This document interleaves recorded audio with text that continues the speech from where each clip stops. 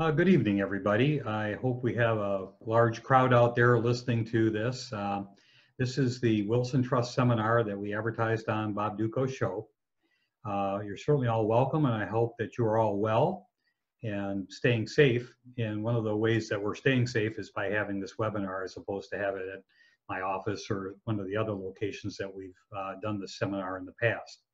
The idea of this is to give you an introductory course, so to speak, on wills and trusts and what they are and why you should have them. And so there's myself here, Tim Fund, my associate attorney, who's monitoring the Q&A. So if you have any questions, and you might have to learn how to use Zoom a little bit, if you have any questions about the material that we're covering, send them in, and I'll try to incorporate the answers to your questions into the material as we cover it. But if I don't get to it, we will return to it at the end because we'll have a section of our time reserved for questions and answers. So anyway, having said that, let's get to work here. Here's some interesting statistics about wills.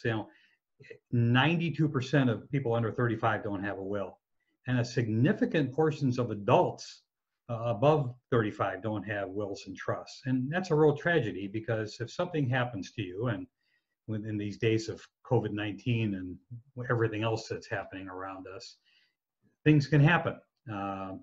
You can get sick, you can die, your affairs may not be in order when that happens. And the idea of the Wills and Trust program is to help you solve that problem and to get things set up. So one, you avoid probate and the costs that are associated with that.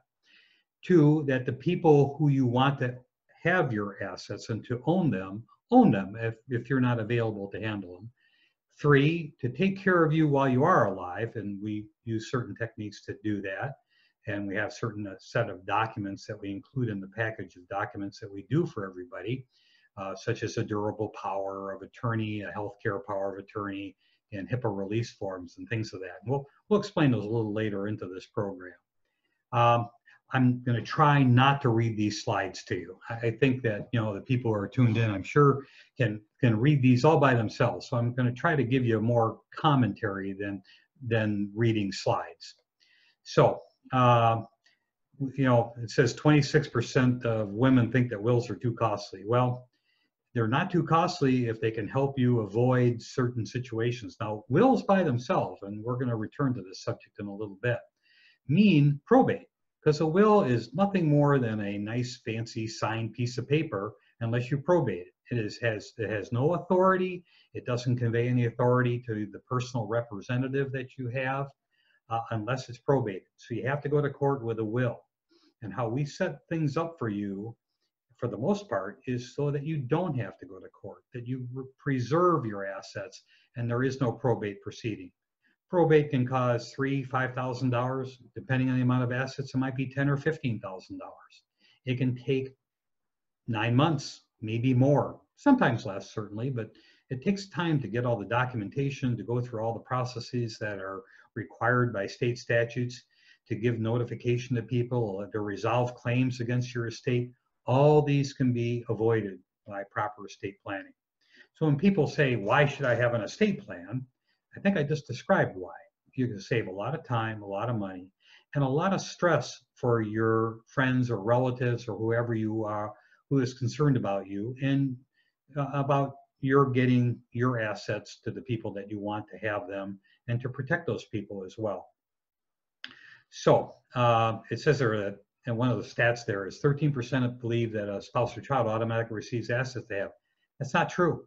If you die without a will and without a trust, the state has a process called intestacy. Basically, the definition of intestacy is dying without a will.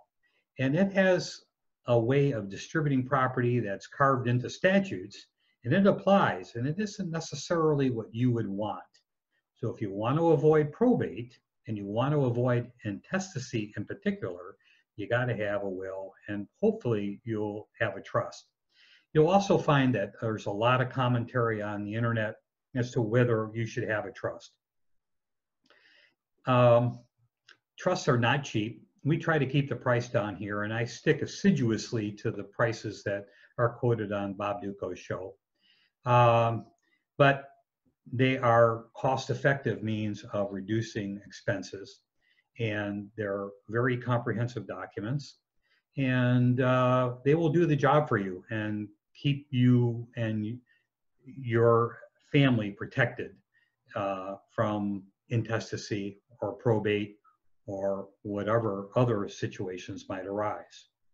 So let's move on from there. And again, if you have any questions about anything or any comments, just put them on the Q&A on Zoom. Okay, I often get this question, what is a will? Okay, generally, a will is a written expression of your intent as to what you want done with your assets and who you want to protect. Okay, it means nothing, again, unless it's probated. And it also might serve some purposes of appointing a guardian if you have minor children. A lot of people say, well, isn't my wife a guardian, or isn't perhaps you're divorced? And then there's custody issues and guardianship issues.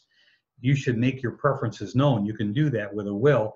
You can also do that in the state of Michigan through the durable power of attorney and healthcare power of attorney to nominate somebody. Again, a nomination is an indication to the court that's who you want.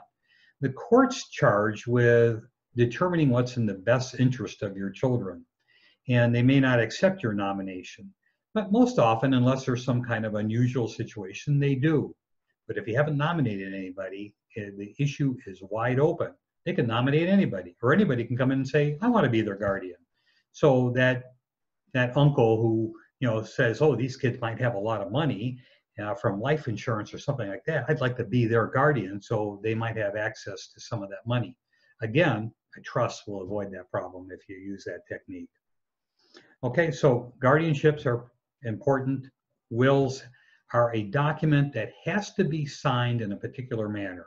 Under Michigan state law, it has to be signed in the presence of two people, and it's best to have them unrelated so there's no question about their credibility.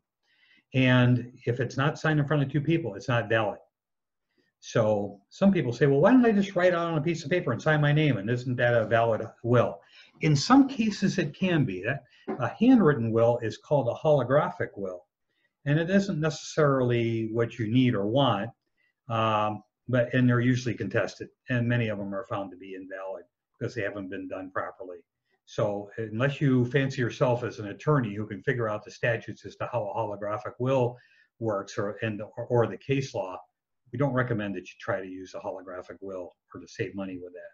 And another question is, well, how about these LegalZoom documents or Rocket Lawyer or whatever else you find online? Well, it only costs a couple $100 to do that. And that could be a big mistake too, because they aren't necessarily complete. They aren't necessarily thoroughly compliant with Michigan law. And, there's an old expression, the person that represents themselves in legal matters has a fool for a client. Okay. You also have an uneducated attorney working for you who doesn't know anything if you're trying to represent yourself. So again, we recommend, whether you use my office or not, if you're going to get your wills and trusts done, use an attorney who is experienced in drafting these documents. It's very important that they be done properly. And of course, we believe that we do them properly and would love to be able to represent you. And so what we do with regard to this, and I'm going to put a little plug for my sponsor in here right now, we have what we call a no obligation consultation. So if you want to talk about your situation and not be exposed to spending any money, you can come in and talk to us. We'll spend an hour, hour and a half, whatever it takes to answer your questions. And if you decide to go ahead with us, fine. And if you do not, we understand. It's a no obligation thing. You're not financially exposed until you decide to retain us. So anyway, back to the details of what a will is. Assuming that it's probated, a will appoints what we call a personal representative. Now, everybody's kind of used to seeing things on TV about the executor, okay? Well, since the probate code was changed in Michigan to what we call EPIC, and EPIC stands for Estates and Protected Individuals Code. Until that was changed, there was such thing in the probate code as an executor. But when the EPIC was passed, they just tried to make everything gender neutral and so forth. And so now the person that you appoint is known as a personal representative. There are no new executors in Michigan. There are personal representatives. And that person's job is to comply with the law and get your estate inventoried and to follow the will if there are any assets to which the will attaches to, and to get them distributed. Now, you should know that what we do here is we create, typically, although sometimes just a will is appropriate, and it's a standalone type of thing because people have taken care of their assets in another fashion than by using a trust, which is not always the best thing to do. But again, we can discuss your situation when you come in. But in any event, the personal representative has to follow the rules of EPIC and distribute the property. And the will that we do is what we call a pour-over will. And a pour-over will is one which takes the assets that go through probate and put them into your trust so the trustee manages it. So everything with your estate with regard to the property, once the estate is probated and the probate estate is closed, is handled by the person that you designate as your trustee. So let's look at the next slide here. Okay, what's a trust? Okay, it's another good question. A trust is a very sophisticated three-party contract. And it's taken on a special legal meaning, a certain respect that the courts give it. And in the trust that we create, it creates a legal entity. But a revocable trust is, interestingly, is ignored by the Internal Revenue Service until such time that it becomes irrevocable. When it becomes irrevocable, it's usually on the death of one of the spouses that create it, but it can be made to become irrevocable under other circumstances as well. But until that happens, you do not need to file a special tax return. Any tax issues that arise inside the assets that are owned by that trust are reported on your 1040, your regular tax return, as if the trust didn't exist. You don't need a tax ID for it or anything like that.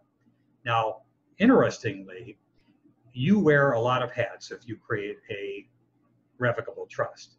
You're what we call the grantor or settlor. That's the language that's most commonly used.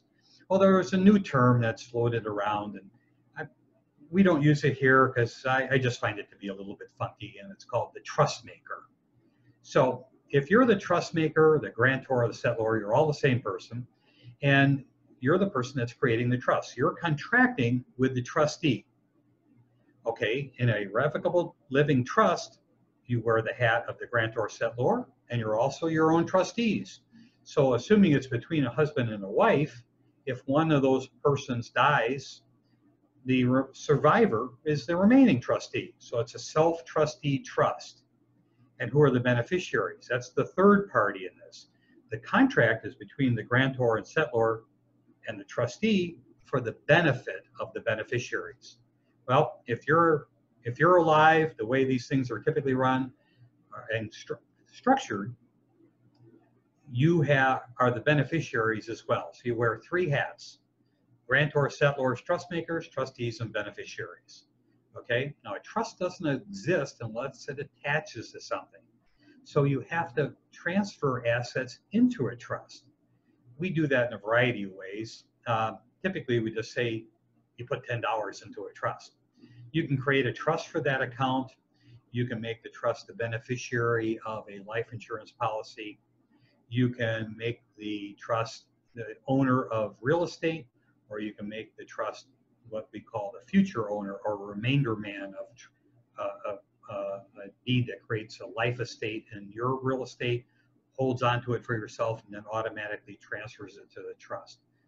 By the way, that kind of deed is a ladybird deed, and it's one of the main devices that we use to avoid probate. Because what you do is you transfer your real estate to yourself for life, retaining the right to sell, refinance, or convey the property, just like you did if you didn't enter into a ladybird deed. When the first person dies, it still belongs the life estate to the survivor. And when the survivor dies, it goes to the trust.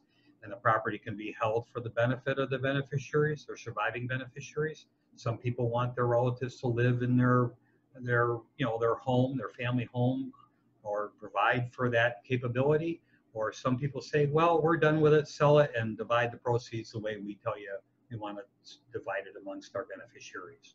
So that's how we do those things. We fund things with creating contingent interests in bank accounts, insurance, and so forth. One thing we typically don't do, however, and this question comes up a lot, is we don't necessarily assign the proceeds of qualified plans, such as 401ks, IRAs, Roth IRAs, 457 contracts, 403bs, and the like, because if they're made payable to a trust as opposed to a person, they get less advantageous tax treatment than they would if you paid them directly to the trust. There's nothing wrong with paying it to the trust, but what happens is that the tax impacts are immediate. Whatever tax is due on whatever income tax was deferred is due upon your death or 6 months later. And a state tax return has to be filed, and if there's any tax due, then it's income tax now. It's not a state and gift tax. That tax has to be paid by the beneficiaries. And that's unfortunate, because if you arrange things in the proper way, although that's recently been changed somewhat by what we call the Secure Act, that forces a faster payout of those assets and consequently a faster tax, it still stretches it out over a period of time in certain instances that provided by the Secure Act. And that can reduce the overall tax impact of having a qualified plan payable to a trust.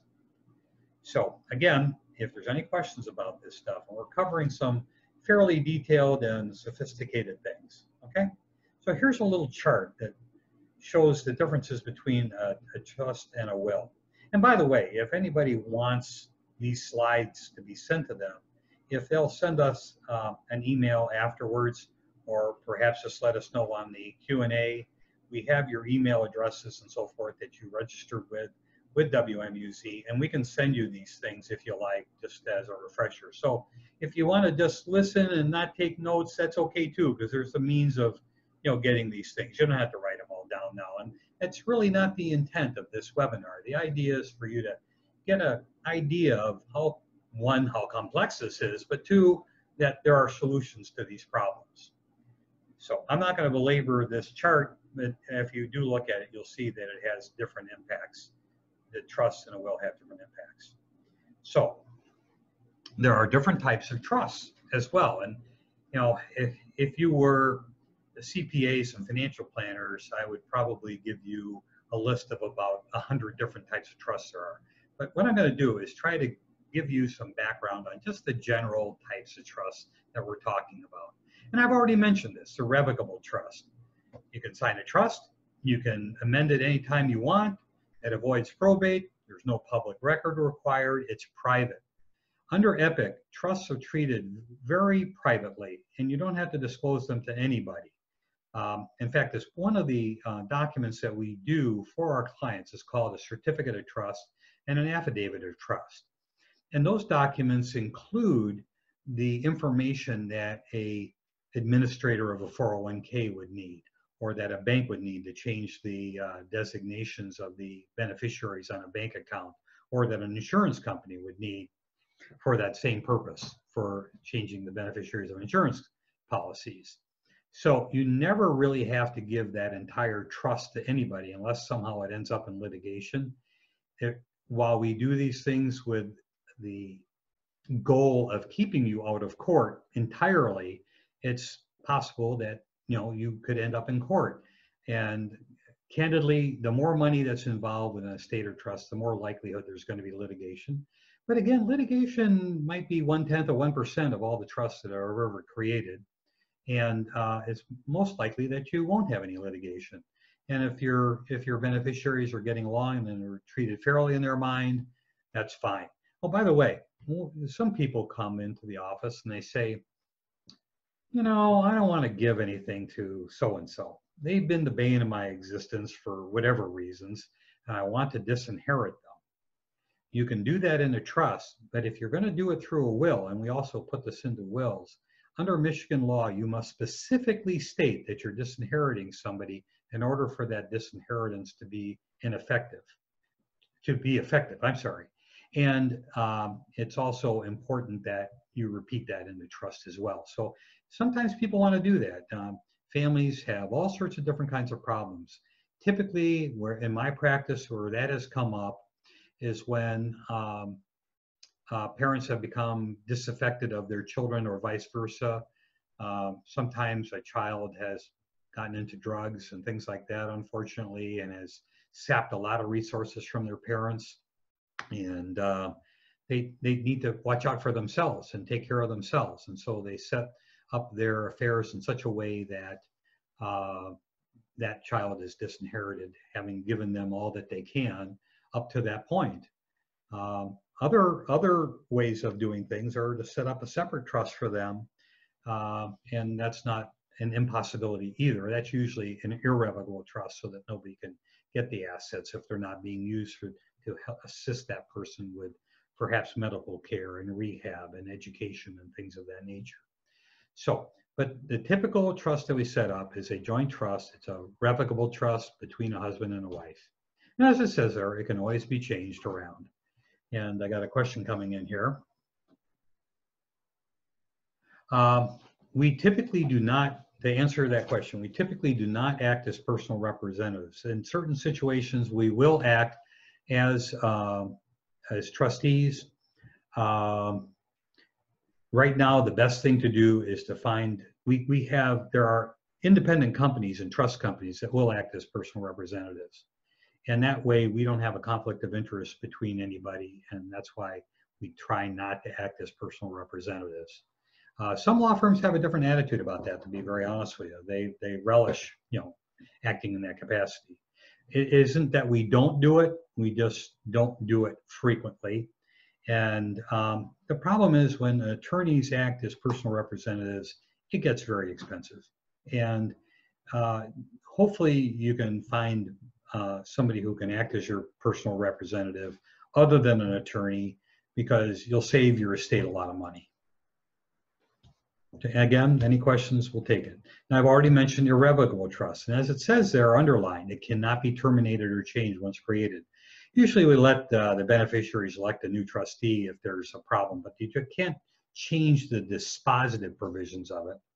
And if you have enough assets in your estate to have tax considerations attached to your affairs, sometimes an irrevocable trust is used as a means of pulling value out of a trust, or out of your estate rather, so that your estate doesn't get larger and you keep the tax burden down.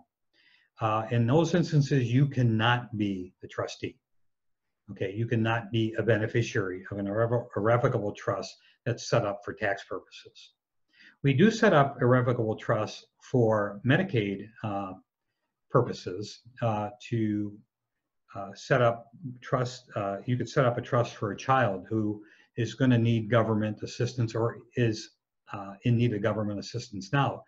Sometimes in a revocable trust, a couple or a guardian or a single adult who's responsible for a child will set up what we call a standby supplemental needs trust. And that's set up so that it's the distributions to that individual are discretionary.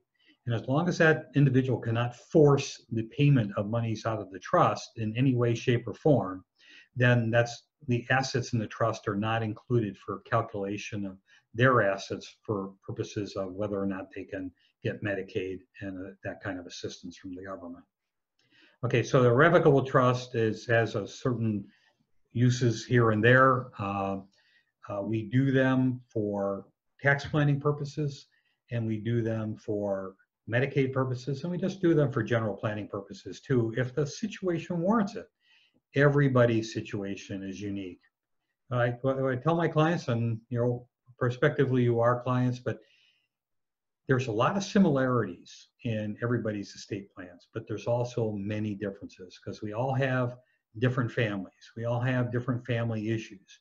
We all have different domestic relationships within those families and different issues and problems and health issues and whatever else has to be addressed in these documents. So while we have general types of documents, they typically need custom drafting. If we end up including a special needs trust in a revocable trust, we do charge more for that, but it sometimes makes great sense to do that. Now let's talk a little bit about taxes. Right now, starting at the beginning of 2018 and going through 2025, there is what we call the unified credit that offsets a taxable estate of $11.6 million. I don't know about you, but I'm not too worried about that. Perhaps some of you do have that kind of situation.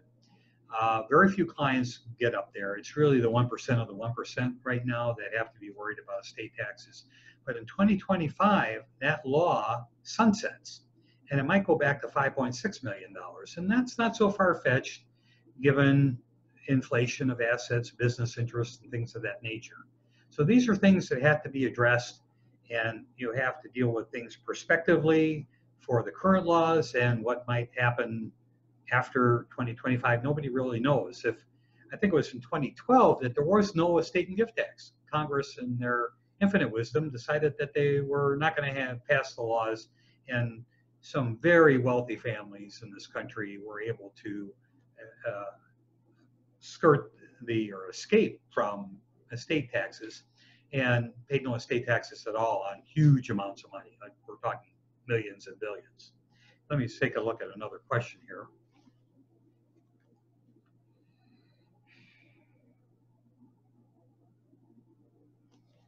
Okay, this is, what about an inheritance trust keeping assets just for family members? Well, a trust can be set up that way. Certainly. You run into what we call the rule against perpetuities, which goes back several hundred years. And it's rather complex. We deal with it simply within the documents that we have. But essentially, the idea is to keep a trust from lasting forever. In other words, that rule against it being perpetual. And so usually the rule is a trust must be terminated and the assets distributed within 21 years of a life and being. So if you have a young child that's just born and you make the rule against perpetuities 21 years from the end of that person's life, then it could be extended out quite a long time. But a trust cannot be perpetual, not this type of trust anyway. So we're not talking about a corporate trust, which is a totally different animal. But these types of trusts that are used in estate planning are subject to the rule against perpetuities. And so you can set things up just for your heirs. So there's a couple in today. They're in their 50s, and one's 51, the other's in their 40s. And they're concerned about setting things up for their children who are adults. They're in their late 20s. And they said, what can we do? Well, we can set up a trust just for them. And if their children aren't alive at the time that they are both deceased, then the deceased child share will go to their descendants. In other words, the grandchildren, if that's how they prefer to set it up. These things, in the United States, you can contract to do anything that's legal. A trust is a contract. Therefore, if your purposes are not illegal and it's not too convoluted to reduce to unambiguous writing, which is our job, you can set up a trust to do virtually anything. So I hope I'm answering your question. Let me see, we got another one here. Yeah, can you put a business into a personal trust? Yes, you can. And that's sometimes part of a succession plan for businesses. If you have an LLC, you can assign the membership interest of the LLC to a trust. Same thing for a sub-S corporation. There are certain qualifications to do that in order to be a qualified sub-S corporation trust. But we can usually help with that as well. So, and if it's just a regular C Corp, you can assign your stock interests either on a contingent basis or make the trust a contingent beneficiary of your stock. So it can be an immediate transfer, it can be a transfer upon your death. Again, it's a very flexible situation. I would need to know more about the specific the specific circumstances that generated your question in order to answer it more fully. Okay, so assets put in a tax into an irrevocable trust, by the way, are taxed to the beneficiaries, not to you. Okay, so most recently, the main reason I do irrevocable trust, because we don't have the tax planning need right now, is to take care of people on Medicaid or special needs trusts, just in general, so that assets are put away permanently for the individual who has various challenges. And you can fund those trusts with an insurance policy. So even if you don't have a lot of money and you're worried about your child who has a problem, you can fund it with life insurance, and that person's going to be protected for the rest of their life, assuming you put it all together. Again, we've been talking about special needs trusts, okay? And special needs trusts will provide, avoid the necessity of a spend down requirements if you do them properly. They cannot be done willy-nilly, and they have to be done according to the law, and certain special needs trusts have to be done in accordance with recent Supreme Court rulings, which have verified their existence and made them capable of being enforced and avoiding the Medicare spend on issues that would otherwise be encountered. So again, that's usually something that we talk about in detail when people come in who have the need to talk about these issues and to address them going forward. Okay, now there's a third party S&T. This is where that's a special needs trust again. Another name for special needs trust, by the way, can be supplemental needs trust. That's commonly used as well. And the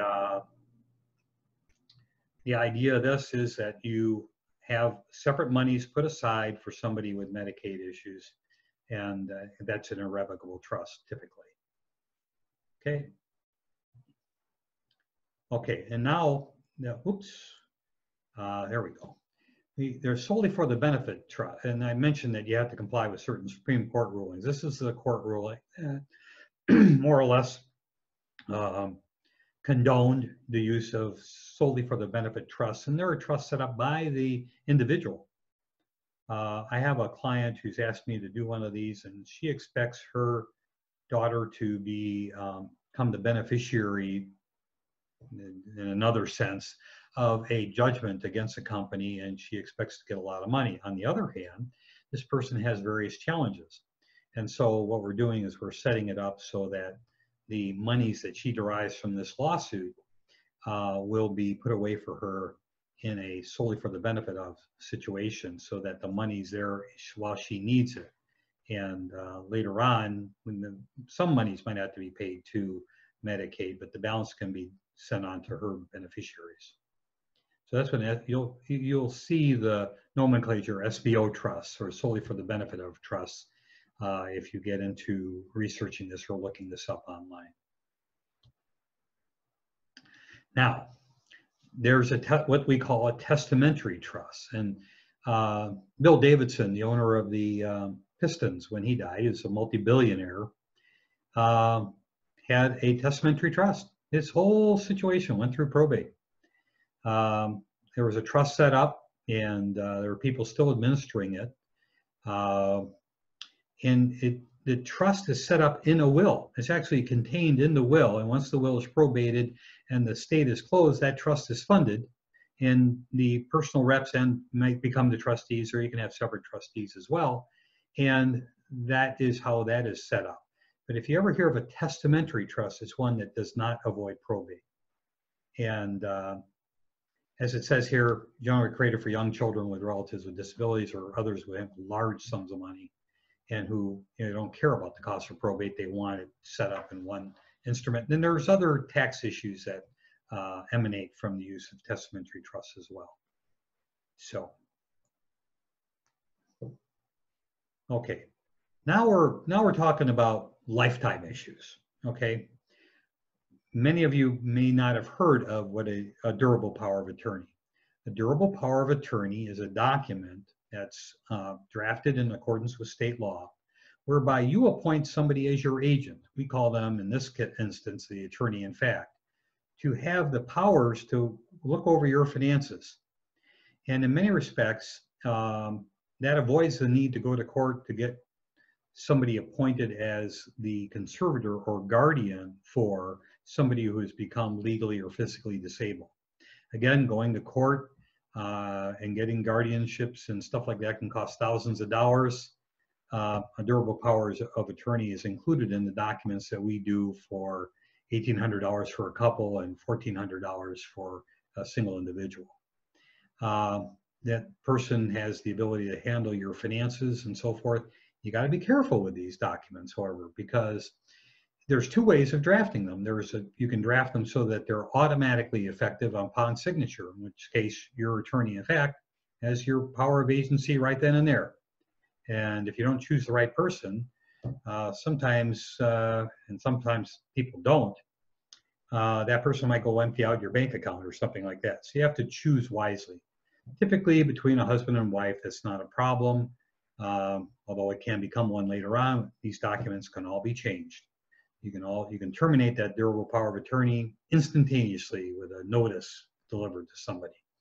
So, and if you do that, you should also let your banks and insurance companies and everybody else know that you're terminating that power of attorney.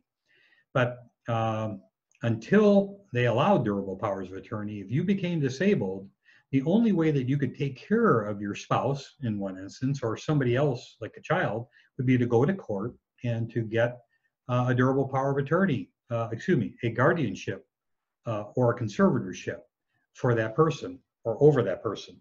So a guardianship deals with the person's legal rights, their being, and a conservatorship deals with their assets. So a durable power of attorney kind of crosses those lines and covers all of them. But again, there are instances where you may have to go to court, but it is very limited if you have a durable power of attorney. Now, I want to warn everybody out there who has an adult child who's not married. So you have children over 18 and they are not married and have not, or if they are married and don't have these documents, they should be giving you or their spouse perhaps a durable power of attorney, because this is what can happen. Let's say you have somebody at school and your son or daughter is injured and you rush up to the university hospital and you say, I'm so-and-so's parent and I want to do the following. The first question that the medical people will ask you is, oh, do you have a healthcare power of attorney for them? Do you have a durable power of attorney for them? And if you don't, it's usually too late to get one because that person might be comatose or unable to participate in their medical decisions or something like that. So it's very, very important that you consider getting these from your children. I have 3 adult children who are on their young side. They're 21, soon to be 22, and 26. I and my wife have durable powers of attorney from them, appointing us as both their durable power of attorneys and healthcare power of attorneys, so that if something happens to them, we can take care of them and we don't have to try to run to court to get an emergency guardianship ruling so that I can participate in their medical care or something of that nature. Very important for all of you. Okay, so we talked about why you might need a durable power of attorney. If they become incapacitated, you can take care of their financial affairs. You can pay their bills. You can pay their mortgage. You don't have a foreclosure. Those type of things. You can deal with the insurance companies. You can get their benefits paid. Again, we can send these slides out to you, but understand that a durable power of attorney makes sure in most instances that you do not need to go to court to get yourself appointed as a guardian or conservator. Okay? And also will appoint a guardian if you have minor children. Nominate, not appoint, but nominate them. So the next thing that we do for our clients is to provide a healthcare power of attorney. Or instead of calling them a healthcare attorney, in fact, we call them a patient advocate. And the patient advocate's job is to assist your medical people in the event you're not able to participate and effectively contribute to your health care. Now, many of you might have heard of a living will. A living will is more of a hard directive to people as to what they can or cannot do. A healthcare power of attorney is not that kind of directive, and unfortunately, some attorneys in our area call healthcare powers of attorneys living wills. Unfortunately, there's no statute in the state of Michigan that supports living wills. So that can be a real problem. You think you're getting a living will, you have a healthcare power of attorney, and the difference is maybe a nuance. In a healthcare power of attorney, you're telling your patient advocate what you want. In a living will, you're directing not only that person, but the doctors as to what you want. And in Michigan, they didn't pass that. They passed a statute that allows the doctors to practice medicine as they see fit. So it's a combination of your patient advocate and the doctor who's going to make this decision as to what's going to happen. Now, a lady came in today. She said, under no circumstances am I going to be hooked up to equipment. I don't want my life prolonged artificially by mechanical means and so forth. In other words, that's kind of scary in light of the fact that we have COVID-19. And it's quite possible that that person might end up on a ventilator. Her healthcare power of attorney says, I don't want to be hooked up to a ventilator. Well, if the doctors see, that's the difference between a living will and a healthcare power of attorney. If a doctor says, no, we can restore this person's health by putting him or her on a ventilator, that's what's going to happen. They're not going to have any liability for not complying with the healthcare power of attorney. But you can express your wishes. It's an excellent idea.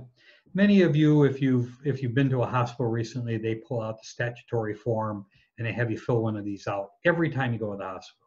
It's a good idea to have one of these as a standby document because, well, as my law school professors used to say, what if your client walked out of your office and got hit by a bus? Well, around here, they pick you up off the pavement, put you in an ambulance, and take you up to Beaumont Hospital at 13 in Woodward. I'm just at 11 in Woodward. And at that point in time, you're probably in no condition to sign a statutory healthcare power of attorney.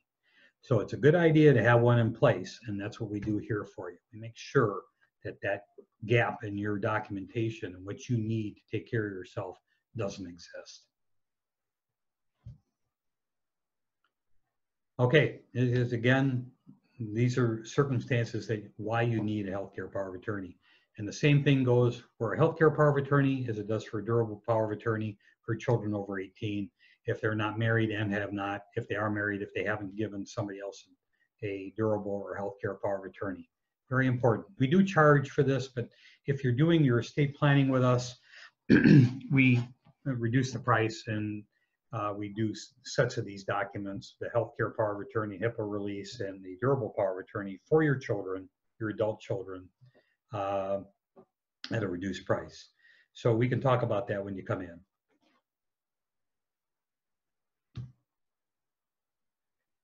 Okay.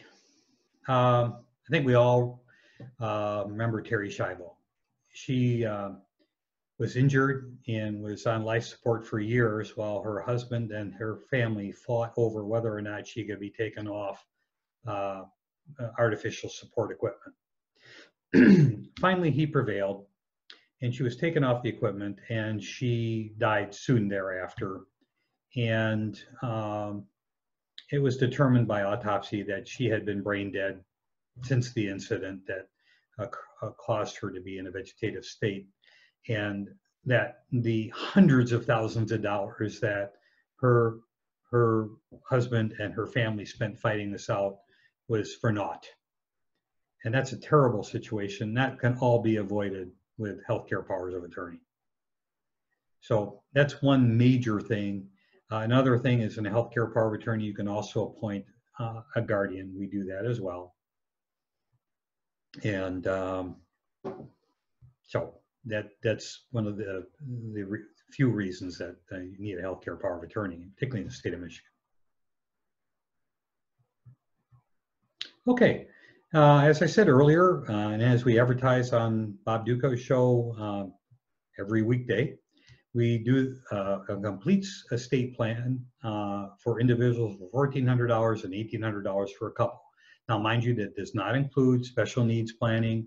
It doesn't include separate irrevocable trusts, and it doesn't include those separate durable powers of attorney. But we don't charge huge amounts of money. If you price these things out with other attorneys, you'll find you'll probably be quoted between $2,500 and $5,000 for these documents. We try to make our services accessible. On the other hand, these are not discounted. You might be getting a discounted price, but these are not discounted documents. They're very comprehensive documents and are intended to be as complete and thorough a solution for you as you would get if you spent, and maybe even more so than if you spent huge dollars more with other offices. So. Okay, so this is typically what's included. All these documents here, if it's one of our standard packages, we end up, with 21, 22 documents, depending on, what your needs are. If there are assignments of stock interests and other things that are separate, it might be more than this, but it's not. We don't charge hundreds of dollars for an assignment. It all depends on what you want done. Might be a few $100s more to assign real estate interests of a different nature if you own something other than your residence. We typically recommend, by the way, if you're owning more than one parcel of investment property, that you do one of the following. You do them in separate limited liability companies, or you have at least one limited liability company that owns them. You assign the interest in that limited liability company to the trust, and everything's in the trust that way. And you can sell the LLCs if they're in separate LLCs, as opposed to the real estate, and that sometimes has tax advantages to it as well. So there's tax planning things that don't jump off the pages of what we've been talking about today, and we can talk about those things when you come in, if it's apropos. Okay, at our firm here, we do all these things here, in addition to those things we've talked about. In Michigan, there's a separate asset protection trust. This is used by professionals to protect their property from malpractice suits and things of that nature. A very good idea. Gun trusts are for firearms and certain classified weapons that should be in a trust for transfer purposes, so that you don't run afoul of various federal statutes, and we do those as well. Okay, if you have any questions, please send them to Tim, and he will give them to me, and I'll try to answer them to the best of my ability.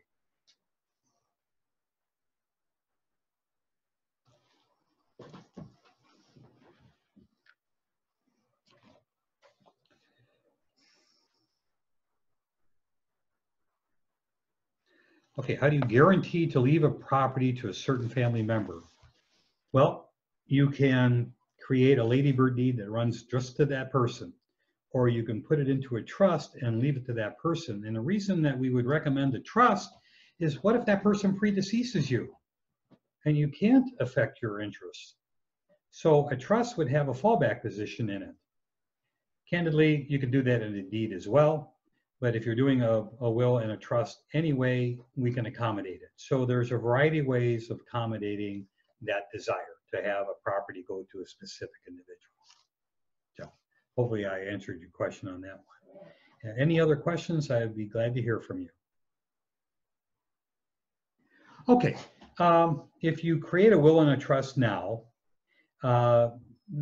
typically when you buy a residence, and the question was, we're planning on buying a residence in the next 6 months, typically that's bought either by the individual or by the individual and that individual spouse, in which case it would be husband and wife. Okay, if it's husband and wife, that's typically what the title companies will prefer that you do. At that point in time, you can strike a ladybird deed. You're talking anywhere, depending on whether it's one parcel or not. But if it's just one parcel, typically that's going to cost $250, $300 to get that into your trust or directed to your trust at a later date. So that can be accommodated as well. But if you don't have estate planning documents now, don't use that $200, $300 as an excuse to not get this done now. Okay? We are holding our prices where they are right now, but understand that prices do go up eventually. Legal services are going up, and interestingly, I haven't raised my rates because of COVID and whatever, but some people are raising their rates. It's not my intention to do that, but the market might dictate that is appropriate at some point in time. But aside from cost, all the advantages of having these documents done for yourself, including basically, in a very basic sense, the peace of mind that says that you've taken care of your affairs and what goes along with that, is probably worth the fact that you might incur some costs later on. I had a question earlier today about what we charge for amendments. Typically, amendments are very minor and they're a few $100s. And rather than run an amendment and have amendment number 1 and perhaps amendment number 2 and 3 later on, what I prefer to do here is just restate the entire trust with the new language in it. And that takes care of any questions as to whether or not that amendment was intended, whether it's valid, whether it's enforceable, and so forth. If you redo your trust, assuming it's a revocable one and can be amended, then there's no problem with that. And it's much better. I don't charge more for reprinting the whole trust. It's just paper.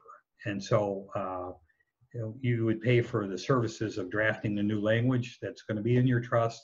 And then we'd have to have a trust signed and notarized just like we would, whether it's an amendment or a new trust anyway. So it's not typically a very expensive proceeding. Let me take a look at this next question here.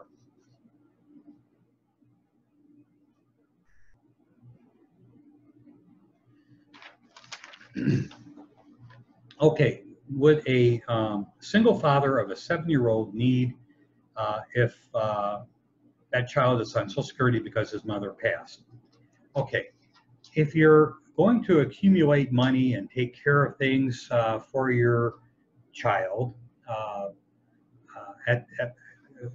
without another parent, you might want to create a trust just for that individual's benefit anyway. There's no guarantee that you're going to be alive for that child, and so you want to provide the appointment of a guardian. You want to provide assets because Social Security is not going to cover the education of that person. Unfortunately, statistics are that the cost of raising a person in a modest situation from birth through high school in the United States today is approximately $300,000. That doesn't even include college. So if you want to include resources for education, you need to fund a trust with a life insurance policy that goes well beyond Social Security. So yeah, you need a trust, and it got nothing to do really with the fact that that child is receiving Social Security because one of the parents died. Anything else? I got more coming, so as we get them, we'll try to answer them for you.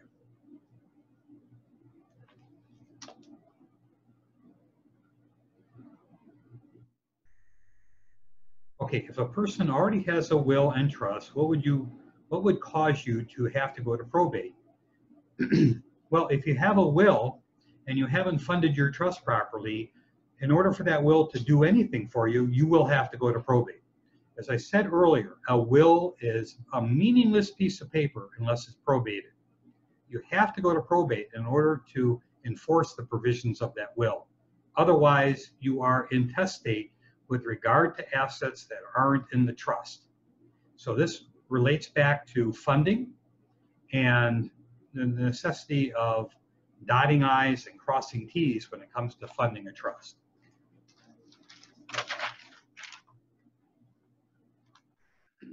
Okay, what is a ladybird trust? I've never heard of a ladybird trust. I've heard of a ladybird deed.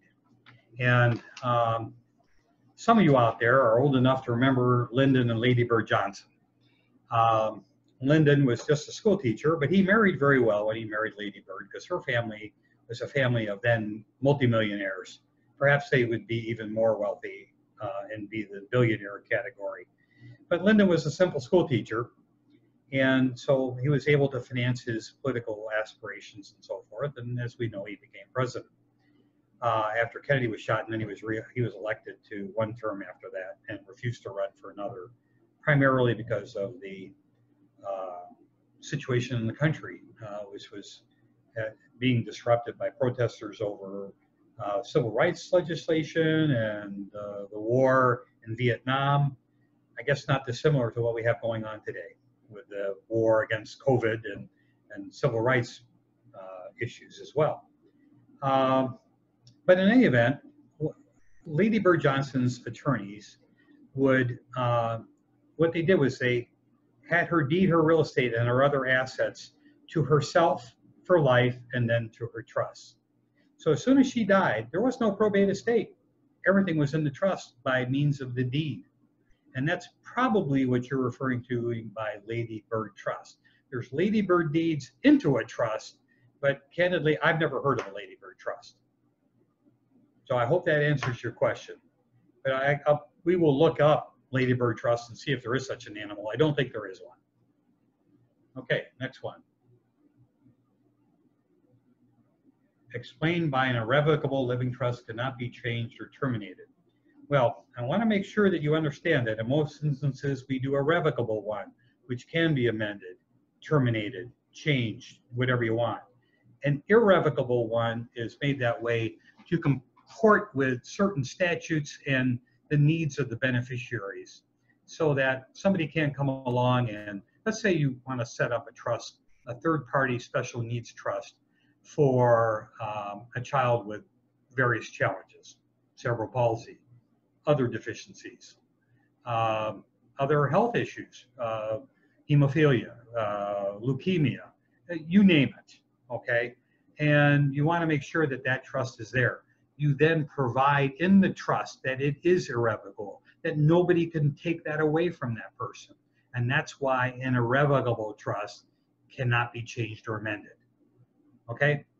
I mean, if you need to do other things, you can do another trust. But there's reasons why an irrevocable trust is made that way. And the various number of reasons would go beyond the scope of this webinar. But again, if you'd like to come in, I'd be glad to talk to you about it. Okay, here's the next one. Can you amend a revocable trust? By definition, you can amend a revocable trust, absolutely. So sometimes people say, okay, I want to have my house go to my older daughter. She's lived there all her life. She's not married, and I'd like her to live there, and give her the house. Well, what if she predeceases you by some set of circumstances? What happens to that house then? Well, you might provide that it goes as to be sold, or that's to be given, the use of it to be given to somebody else for life, and that the trustee will pay the insurance and the taxes on it until that person's deceased, at which time the property would be sold and the proceeds would be distributed amongst other beneficiaries. So absolutely, you can amend a revocable trust. There are, again, a multitude of reasons for doing that. Again, this alludes to the fact that everybody's circumstances are different. At the end of the day, there's custom issues that need to be addressed in estate plans. Anything else? Okay, we're here. You can call us at during regular business hours at 248-546-2800. You can reach me on email. You can reach us through the WMUZ website if you prefer. We do estate planning. We do a lot of business transactions and real estate transactions. We have a section of our firm that handles bankruptcy. We politely call that insolvency work. We do Chapter 7s and 13s for individuals, and sometimes 11s. And we do Chapter 11s and Chapter 7s for businesses. If COVID has caused your business to be in jeopardy, talk to us, because the bankruptcy laws may allow you to continue to exist. We also do Chapter 12s. These are primarily for farming partnerships. So again, if you've had trouble with that type of issue, and the economy has been disruptive to your firm or your company and your farming, we can assist you with that. So we're a multifaceted firm. We've recently added the ability to handle divorce and domestic relations issues. We would welcome anybody. Again, Anybody who comes in is on a no obligation appointment. Let me explain what that means. If you come in, you have a meeting with us, and you retain us, great. We would include the time of that meeting in whatever we bill you for. If you decide that you don't want to work with our firm for any reason, you get up and you leave and you don't get a bill. So again, we would welcome meeting you and discussing things with you. We are following social distancing rules here. We spray down our tables and pens and chairs and things like that with antiseptics, and we wear masks and gloves to make sure that you're safe and that we're safe. And even though it looks kind of different than in these days, we're doing well with that, and people seem to be comfortable with it. And we hope you'll take advantage of the fact that we're open. Or we can set up Zoom meetings like this with all of you as individuals if you prefer. Or there's many other ways of doing this. There's Apple FaceTime, and there's Microsoft Teams. Whatever you're comfortable with, you let us know and we can do it. And we would welcome all of you to make further inquiry of us at Gudeman Associates. And if there are no more questions at this time, I will end our webinar for today, and look forward to seeing you in the future and hearing from you. Okay, well, thank you again, and I hope this was informative to you and that it helps answer some questions, and that we can hopefully we'll be able to help you with your estate planning and other legal needs in the future. Thank you very much.